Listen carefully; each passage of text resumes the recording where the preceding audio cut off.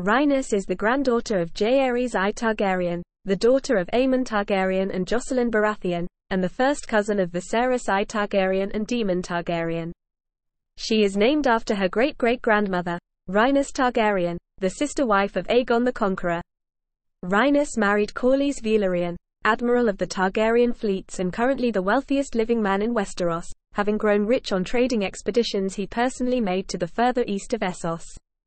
Rhaenys and Corlys have two children, their daughter Laena Velaryon and son Laenor Velaryon.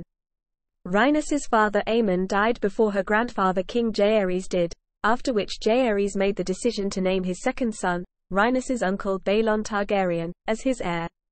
This proved controversial, since according to traditional inheritance law based on primogeniture, a lord's daughter stands ahead of his younger brother in the line of succession.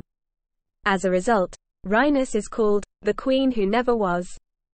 Baelon himself died a few years later, also while Jaehaerys was still alive, leaving two rival male claimants to the Iron Throne, Rhaenys's own son Laenor, based on primogeniture, or Rhaenys's first cousin Viserys, the son of her uncle Baelon, and thus an unbroken male line.